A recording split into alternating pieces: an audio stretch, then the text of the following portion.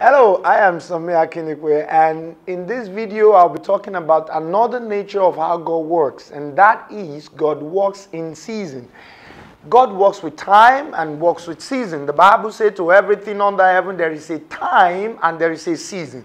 The Bible says He makes all things beautiful in His time. The psalmist says, "My times are in your hands, O God." So you see from the scriptures that God operates in season. So whatever God is going to do in your life is going to come in seasons.